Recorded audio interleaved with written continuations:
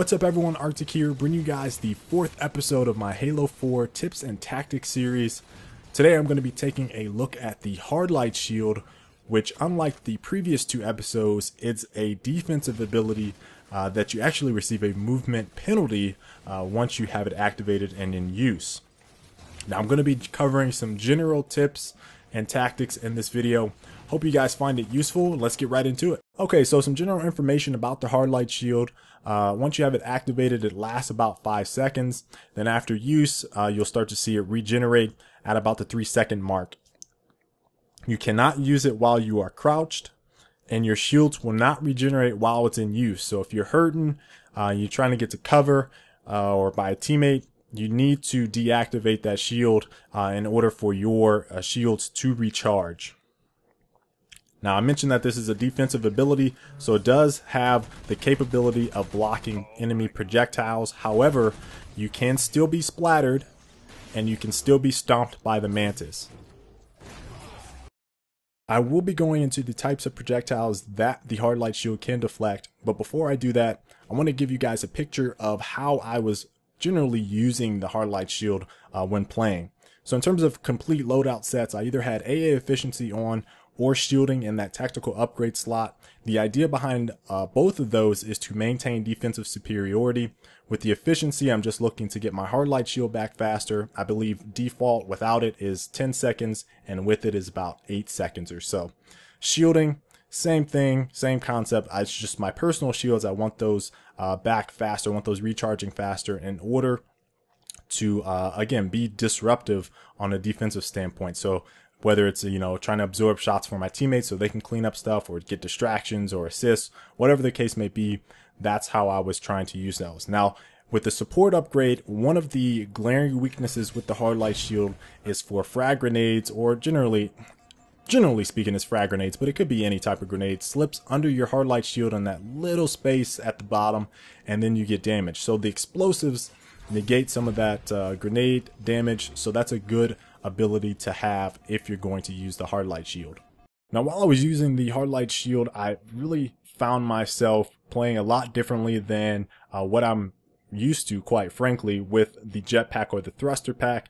It seems like I was much more spatially aware of where my teammates were on the battlefield.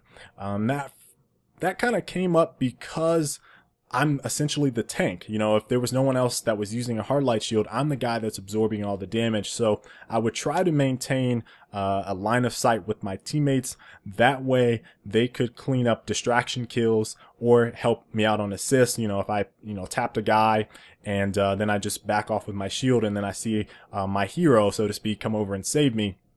That seemed like it worked quite a bit. So that's something to think about when you have that ability, is trying to maintain visible line of sight with your teammates so that if you get into any engagements, you can be the guy that's absorbing all the damage while they clean up shots. Very important. Also in some scenarios, and this is a rare case, but it does work sometimes, if you catch your opponents off guard or perhaps they're in the middle of a firefight, you can use their hard shield and then catch them once they reload to finish them off, as shown in this clip.